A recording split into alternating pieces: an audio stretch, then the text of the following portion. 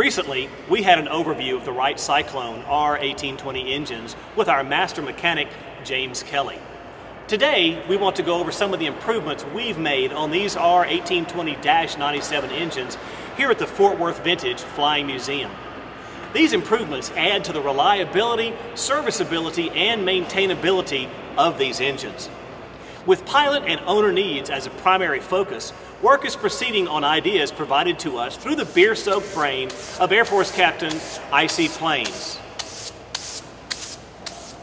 These crudely conceived ideas of an engine that will not only provide inverse reactive current for use in unilateral phase detractors, but would also be capable of automatically synchronizing the 3 cardinal gram meters.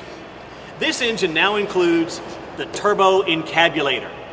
Now basically the only new principle involved is that instead of power being generated by the relative motion of conductors and fluxes, it's produced by the modal interaction of magnetoreluctance and capacitive diractance.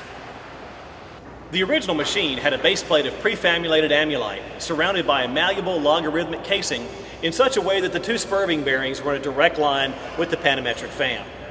The latter consisted simply of 9 hydrocoptic Marsal vanes so fitted to the ambifacient lunar wane shaft that side fumbling was effectively prevented. The main winding was of the normal Lotus or Delta type, placed in pan-endermic semi-boloid slots of the stator. Every 9th conductor being connected by a non-reversible trimmy pipe to the differential girdle spring on the up end of the 3 gram meters. The turbo encabulator has now reached a high level of development, and it's being successfully used in the operation of Dover Trimmons, as evidenced here in our B-17.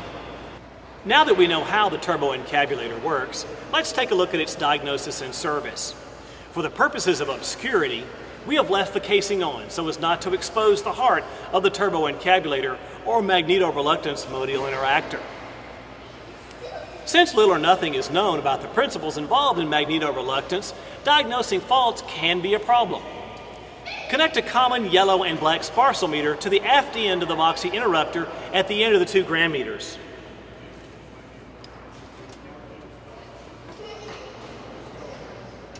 Using special cloth towels, making sure that the osmolality of the phase detractors is not extrapolated. Enter the Bureau model number, including the dash number, into your sparsal meter. Select the turbo encabulator run test. If there are any errors, they will be displayed in secret code, decipherable by your 1944 model Enigma machine. The most common fault is sigmoid rumbling below the belt line, which your pilot will refer to as a burping or hiccuping noise. To service this fault, refer to the turbo encabulator diagnostic manual and songbook and perform test TE10. Using the Geiger scale on your sparsal meter, measure the Rontgen output of the capacitance reluctance flux muster. If it's above 10 Rontgens, replace the unit. If it's below 10 Rontgens, you will be directed to perform a series of tests that will raise your effective billable hours to your organization, but will perform no other useful function. All other faults should be treated as if they do not exist, and your pilot should be chided, reminding him that he is just a pilot and that the burping or hiccuping noise is normal and caused by too much gas in the fuel lines. Be here next month when we will discuss cigarette lighter diagnosis, maintenance, and replacement in the B-17 Model G.